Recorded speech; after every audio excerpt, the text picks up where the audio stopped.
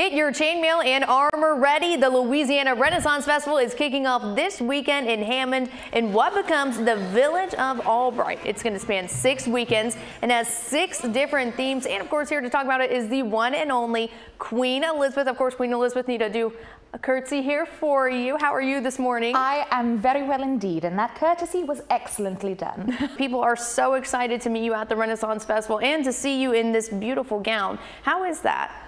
Well, for us, it is very exciting. Taking our progress into the Village of Albright and having the opportunity to be amongst our people is always one of our most favored things to do. And each weekend, it's a different theme, right? This weekend is going to be the Romance and Masquerade. Oh, we have a great and glorious bunch of themes this year.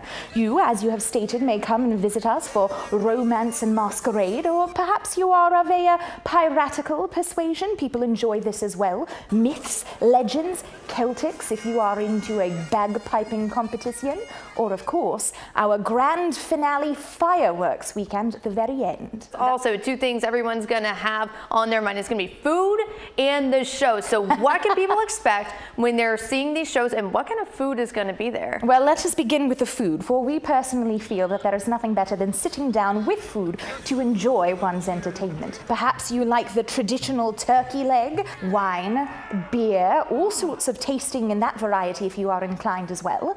As far as entertainment, we have the likes of those who have already come and seen us, such as jousting, Shakespeare Approves, Edogno, Ignis, all of these things so great and enjoyable. But we have new entertainment as well. The puppies of Penzance are coming and enjoying with us here, and we are quite excited to see them. Thank you so much, Your Highness, for being here with us. Renfest, again, that starts this weekend and is every weekend through December 10th.